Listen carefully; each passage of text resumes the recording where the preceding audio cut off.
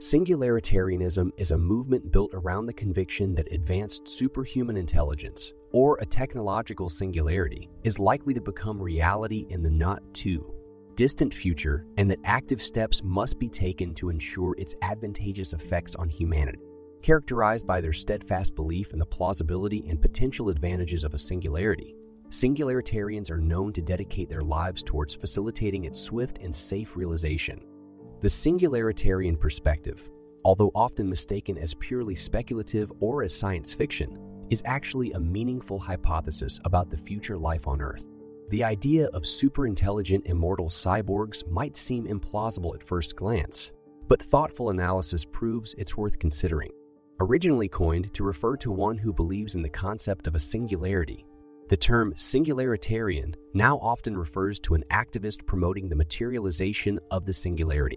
Singularitarianism is also an ideology favoring human intelligence enhancement as a specific transhumanist objective rather than a focus on particular technologies such as AI. Pioneering thinker in this field, Ray Kurzweil, forecasts that the singularity may happen around 2045 and defines a singularitarian as an individual mindful of the singularity's implications for his or her life. The notion that history is making strides towards superhuman intelligence is not new and can be traced back to Hegel's phenomenology of spirit. More recently, in 1993, Werner Vinge, mathematician, computer scientist, and sci-fi author, suggested that technology could potentially enable the creation of superhuman intelligent entities, which he referred to as the singularity, and proposed that this could present existential risks to humanity. The writings of the Machine Intelligence Research Institute primarily advocate a belief in the emergence of a highly intelligent, self-improving AI system, also known as Seed 8.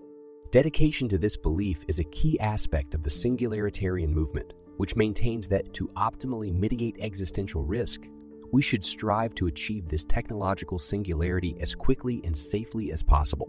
The singularitarian philosophy isn't universally accepted, even amongst those who support the possibility of a technological singularity.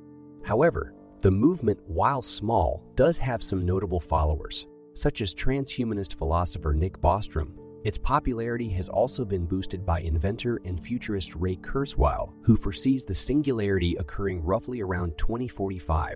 The singularity is defined as a future era of such rapid technological transformation that human life will be fundamentally and irreversibly changed. This transformation doesn't lean towards utopia or dystopia, but nonetheless stands to redefine everything, from our economic systems to the very cycle of human life, even death. To truly comprehend the singularity and its implications on an individual level is to become a singularitarian. Supported by entities like NASA and Google, Singularity University was founded in 2009 with the aim of preparing future leaders for the challenges presented by rapidly accelerating technological change. In the same year, numerous prominent singularitarians attended a conference hosted by the Association for the Advancement of Artificial Intelligence to explore the hypothetical potential of self-sufficient decision-making robots and computers and any risks they could pose.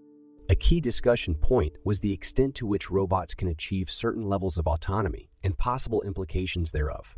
The president of the AI has since commissioned a study to delve deeper into this subject.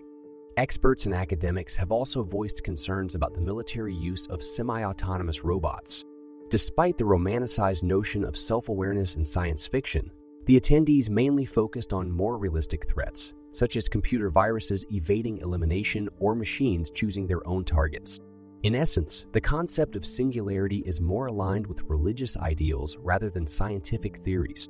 Sci-fi author Ken MacLeod characterizes it as the rapture for nerds, a nod to the Christian belief of end times where the chosen ascends to the heavens, leaving non-believers behind this longing for extraordinary transcendence, be it divine or tech-based, is quite comprehensible.